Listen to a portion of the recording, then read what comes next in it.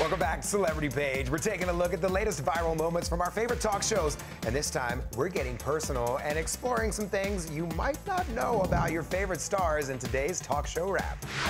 Sometimes a talk show appearance can quickly become a confession session. The quirky and always lovely Jenny Slate has been known to interact with a little Mary Jane from time to time. I like to smoke enough weed that I can eventually imagine my pajamas being like, I hope she picks me.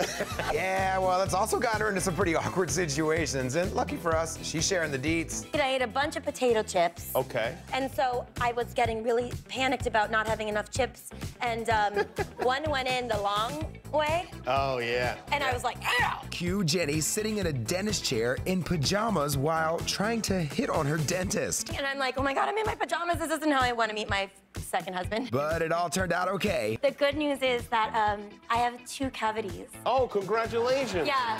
That's so great news. We're gonna see each other again in November. Glad to hear it, Jenny. And moving on to another comedy queen, Maya Rudolph telling Ellen a bit about how her allergies are really taking a toll on her family. My 5-year-old recently begged me for a cat, and I said, I'm sorry, honey, we can't have a cat because Mommy's allergic. And she said, Mommy, when you die, can we get a cat?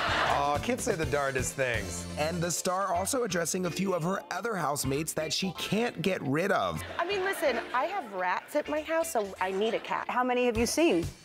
I just smell them when they're dead.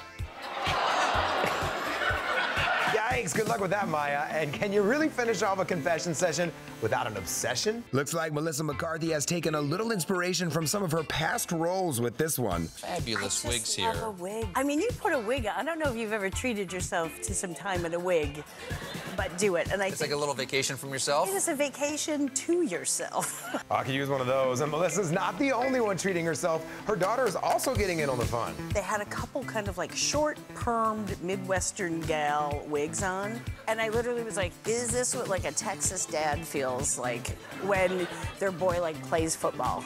And that's why we love you, McCarthy. That's today's talk show wrap, Sonia. Now let's send it back to you in New York.